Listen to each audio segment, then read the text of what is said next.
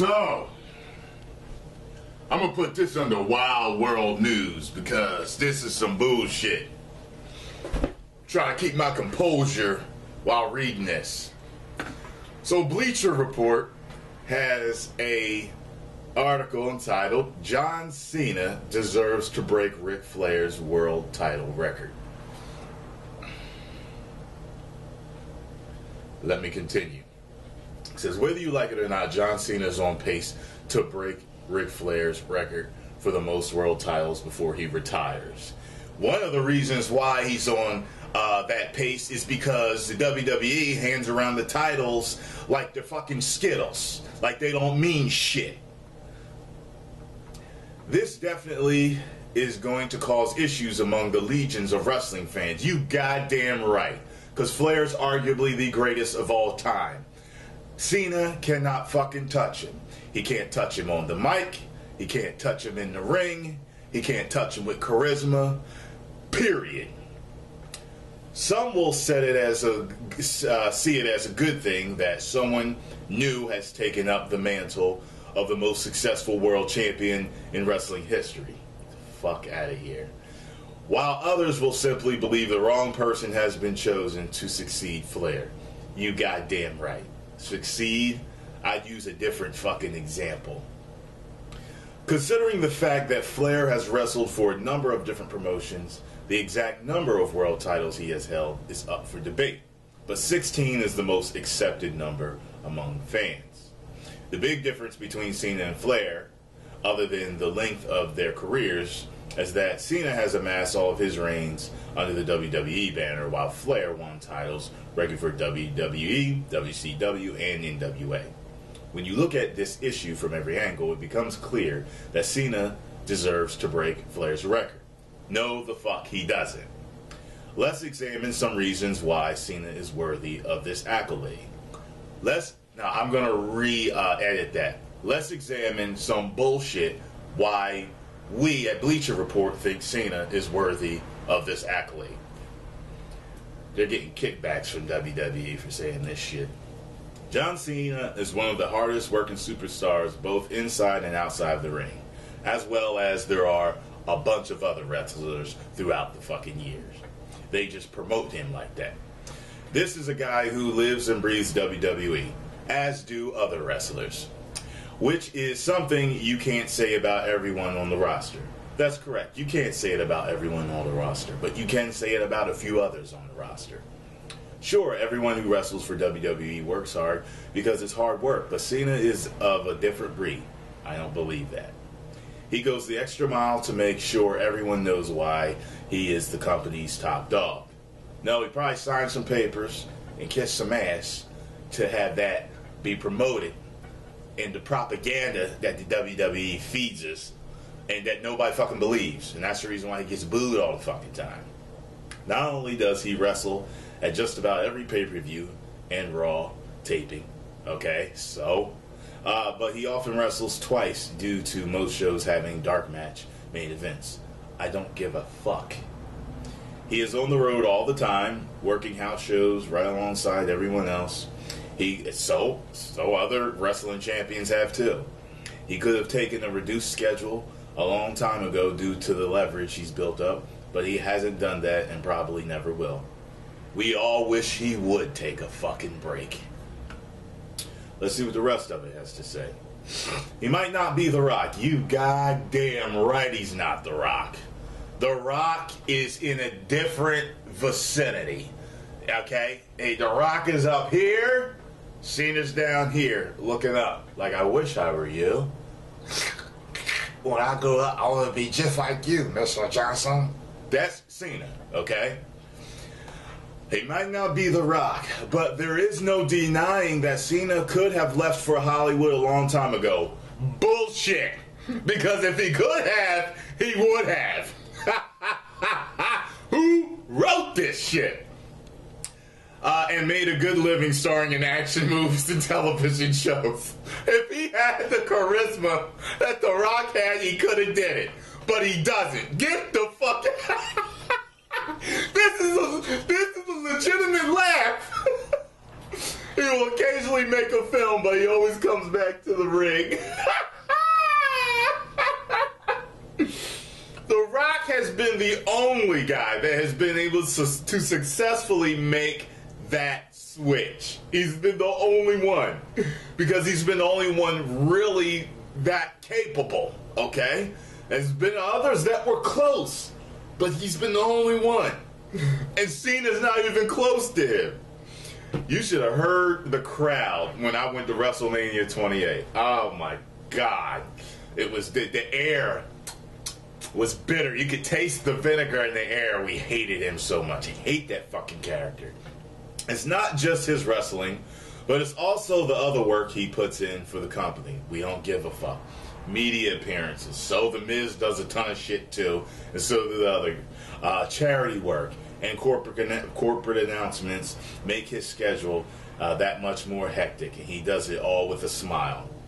And from what I found out a little while ago, a lot of the other superstars always grant, I don't want to say a lot of the others, some of the other superstars always grant make-a-wishes too, but they don't bring any attention to that because he's the company boy. Understand? You might not like him as a fan. I hate him as a fan. But you have to, I don't gotta respect shit. The way he conducts himself, no, I don't.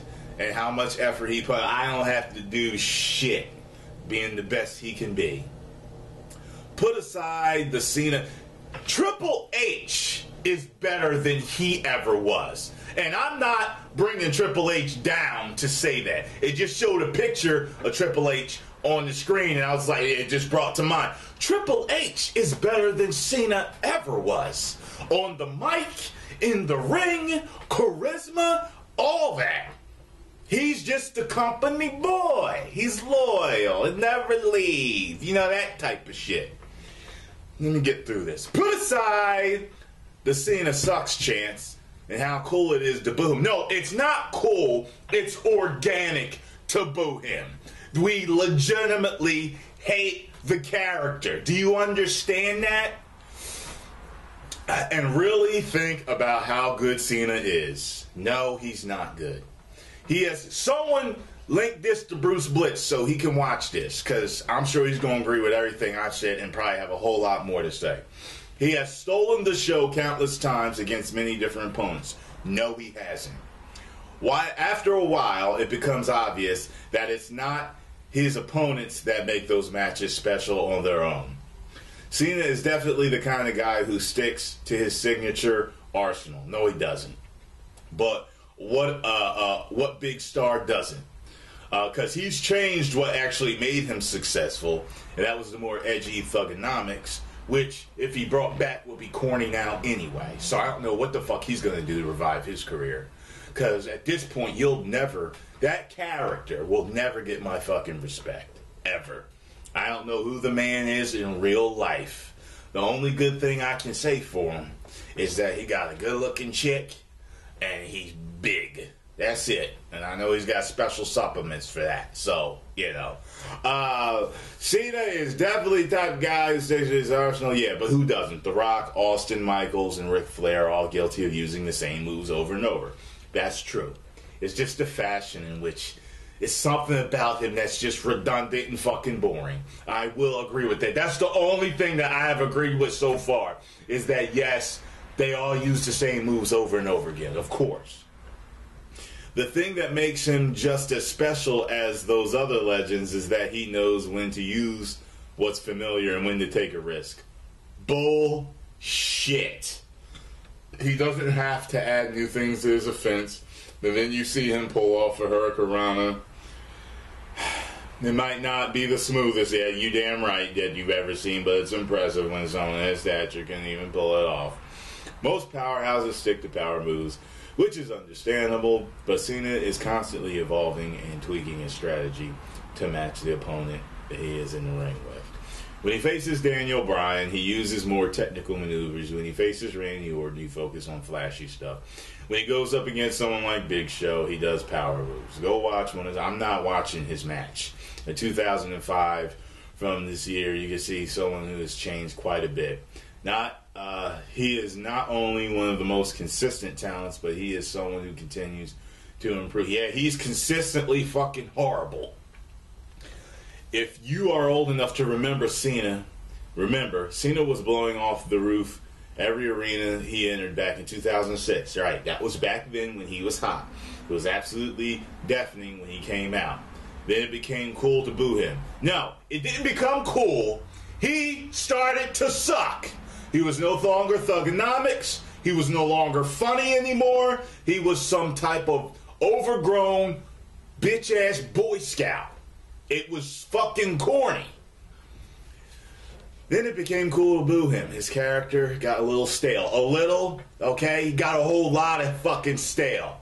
Like preschool fucking cookies. That's how stale they got. You know, come to pick up your kid and they're sitting on the fucking floor. Them vanilla fucking crackers and cookies. That's how stale he fucking is right now. Got roaches crawling on him. You know who else got stale over the years? Ric Flair. Yeah, and then Flair came back. Once he reached a certain level of success, every one of his matches and promos looked and sounded the same. Let me tell you something about Flair. He was so good on the mic. For me, he never really got stale. You know who else got stale? Hogan. And guess what he did? He reinvented himself. Totally reinvented himself. Guess who else might have got a little stale? Undertaker. Guess what? He reinvented himself, okay? The Rock was constantly reinventing himself, okay? Stone Cold might have got a little stale. Guess what? What?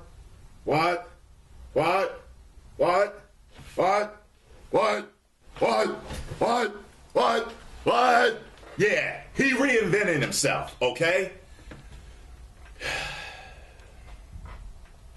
People have shorter attention spans these days, so they don't want to see someone do the same thing for several years in a row.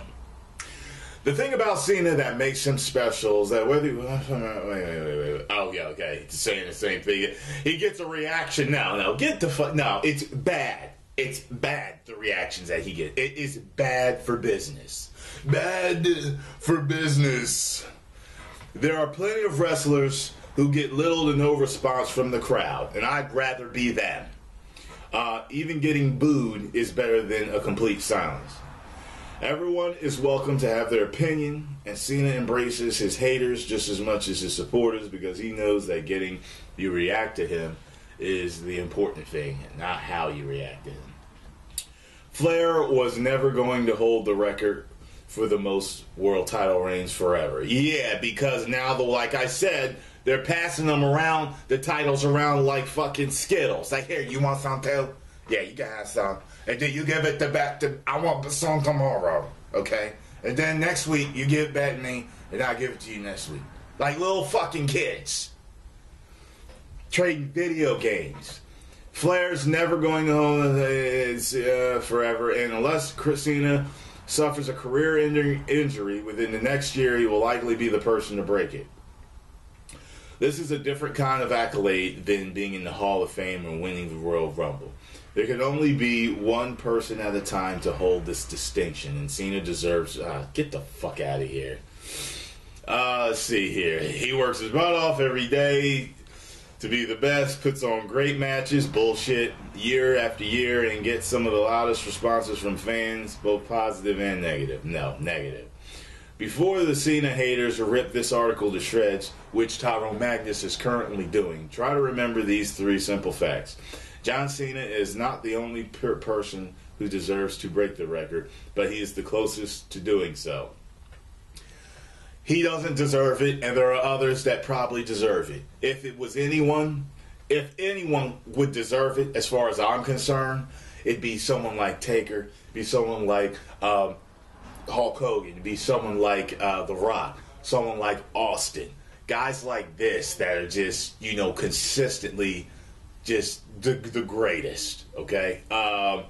Ric Flair, and the two. Ric Flair supports breaking his record according to Q&A from the Arnold Classic. I don't give a fuck what Flair's senile ass thinks, okay? Sometimes being the greatest, you don't know the best. You don't know what's best for you, all right, Flair? I'm telling you right now, Flair, yeah. as one of your greatest fans of all time, that you need to stay on the top of Space Mountain, undefeated as the title holder for the greatest amount of title runs of all time. Yeah. Woo!